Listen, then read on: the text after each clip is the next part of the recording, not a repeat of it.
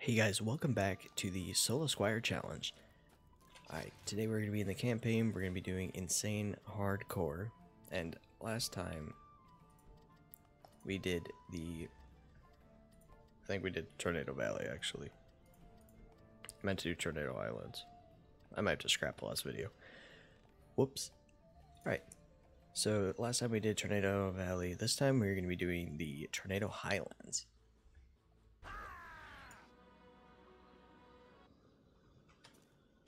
Alright, let's build some defenses.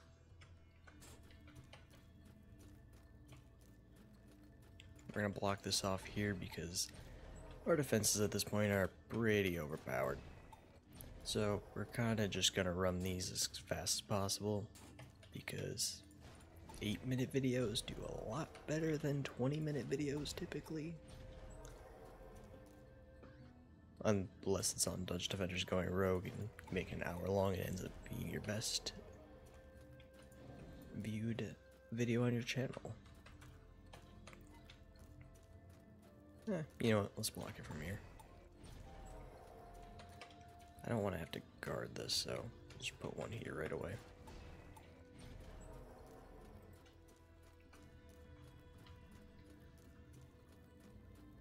So, what is everyone thinking about Dungeon Defenders going rogue?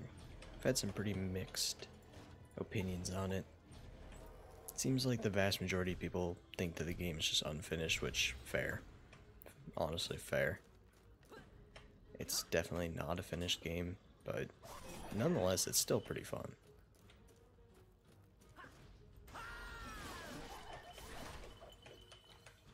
I don't think we can make that jump, and I'm not risking falling off.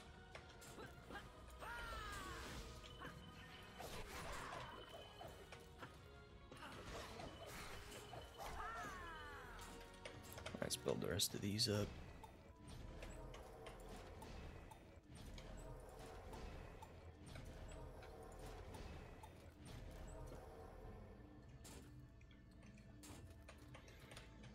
You know, we can actually do this while the map runs. Like I said, we're kind of just speeding through these levels because these levels on insane difficulty are just light work. Absolute light work for the Solo Squire. Like, Warden who? DST who? Who needs them? EV? Nah.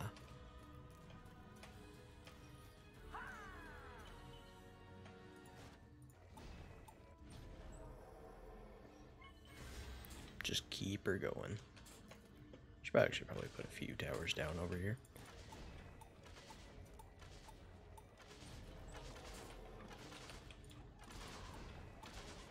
This lane gets quite a bit of traffic, so we definitely want to have it covered. How is this all doing over here?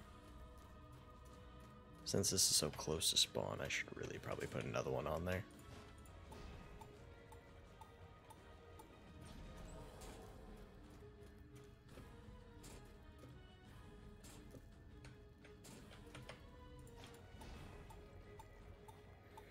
Just gotta wait for the building process. Influential resources. Oh no.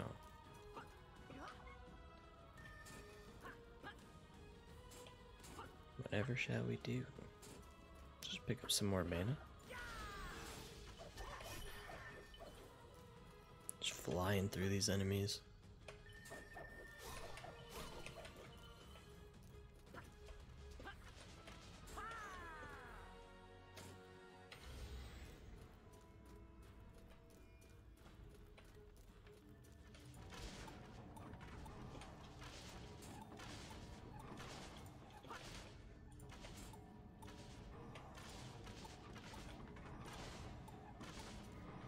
Gonna upgrade everything. Not that it's really gonna end up mattering in the end, but you know, just give us something to do during this time. I'd say we could go and kill some enemies, but we're having trouble just getting out the doors.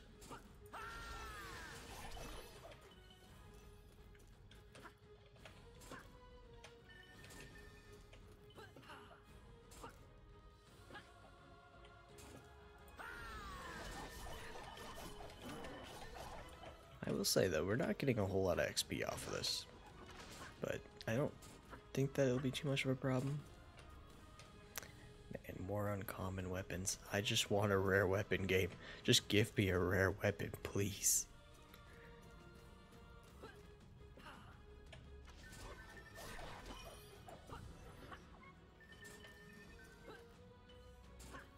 Alright, last enemies are trickling in over there. And G up right away. Should have pushed that a little bit closer. Even if I upgrade these, they'll have enough range to get them. Upgrade them again. Yeah, see, we're getting the range now.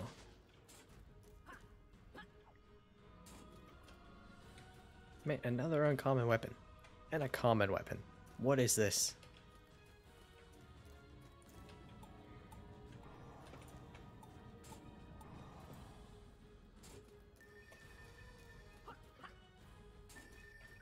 More uncommon weapons. You'll love to see it. I will say, from playing as the Squire for quite a while now, doing the Solo Squire challenge, I have come across a rare weapon for nearly every hero except for the Squire. I'm not sure if his loot rate is just like way lower on swords or like how it works, but it's been very weird like that. Because you'd think that all the weapons would be pretty much kind of interchangeable on drop rate, but at least from my experience, it's not really accurate to say.